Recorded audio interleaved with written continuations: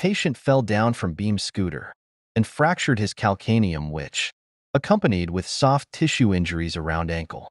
Patient came for treatment after 3 months of calcaneal fracture and immobilization. Our goal is to treat the soft tissue, to calm down the pain, which then allows patient to start weight-bearing and walking. As the pain tolerated, when patient starts walking with a stable healing fracture, it promotes new bone formation and also allows the new bone to get stronger. Our goal is also to mobilize the joints, to reduce joint stiffness due to immobilization, to restore joint mobility, which helps patient to normalize walking pattern.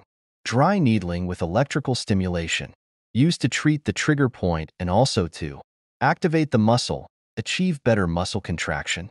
CT scan was taken 3 months after fracture. It shows the comminuted fracture has started to heal.